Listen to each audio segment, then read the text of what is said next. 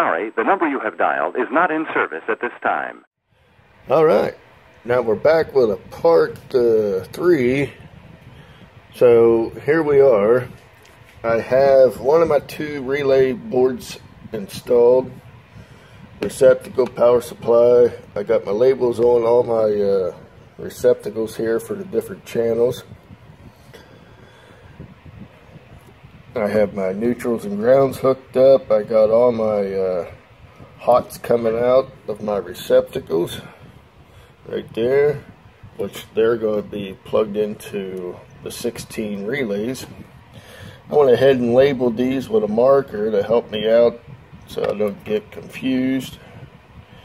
Then I just went ahead and put a label on them so I know that this last one is the ground. Then obviously we have the 5 volts in and ground here, which we are going to feed from this harness here that I made, little wire setup that I made, coming off the 5 volt power supply, which this is going to power the relays and the Raspberry Pi 4. This hot here is coming from the receptacle, which is I'm going to use relay 8 to supply the main power for the relays, because this will get jumped into this, then back out of this, into this, and so on. And as you can see, this is just sitting here, but this is how you jump them. Then this wire here will be one of the channels for that terminal there, there, and so on. So, let me do this a little bit better. This will be coming from the receptacle.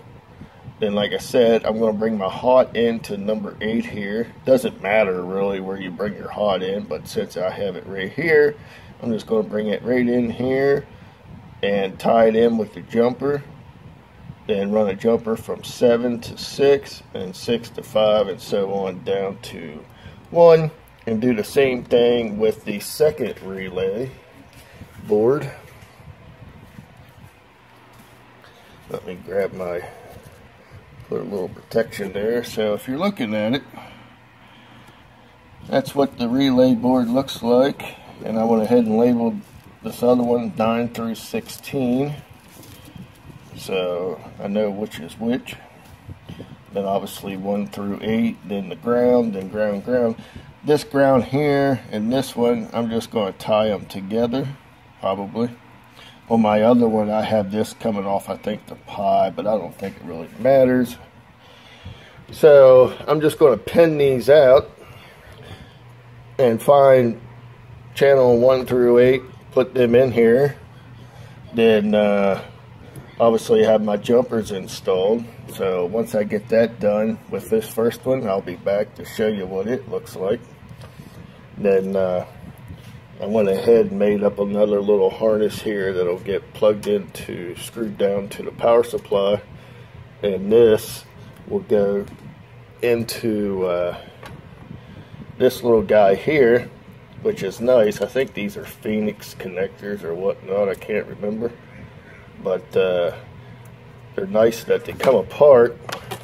Then on the other end is a USB-C that will be plugged into the Pi. So the nice thing I like about these is if you ever want to unplug your Pi, you don't need to keep unplugging it directly from the Pi. You can unplug it from there. So anyway, I'll be back once I get that far. Alright, now we're back. I got my Pi 4 mounted. This is the 2 gig version. We don't need a 4 or an 8 for this. I have my SD card in there with the Raspbian on it. And I just label my SD cards so I don't get confused. Plus they're a little easier to pull out when in a situation install like this. I have my jumpers here screwed down to my relays. I got everything wired up. Add a little voltmeter here to Sieg. I have my power coming out of my power supply for the Pi, using one of these nice little connectors here. So when we wire this up, it's not too hard. I have a good video on this that I'll throw the link in the description to my website for it with some pictures and information. But I have this that I did up myself, and it's really nice because now this ain't in color obviously, and when it's in color it's even better.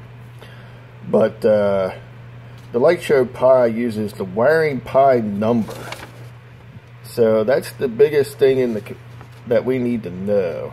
So since I'm using 16 channels, the numbers here under the wiring Pi rows are the pins that we can use for the LightShowPi for the channels.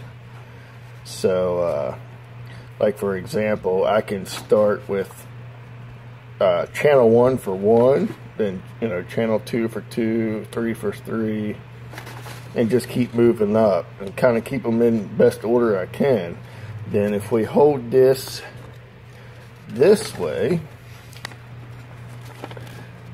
that matches up with the top row and the bottom row of our Pi. So top row, bottom row. So we can plug and play pretty easy basically. Then in the config file, we'll just list the wiring Pi numbers. We don't go by the pin numbers or the GPIO numbers, because as you can see, they don't match. So if you put in these pin numbers in the config, it won't work, or the GPIOs. You need to use the wiring Pi numbers. So this helps me out a lot. Hopefully it helps you guys out a lot. And that's pretty much it. Everything's pretty self-explanatory. So anyway, I'll throw them links in the description, and thanks for watching. If you got any issues or problems or concerns or whatever, comment below and I'll answer them the best I can, when I can. Alright, thanks for watching.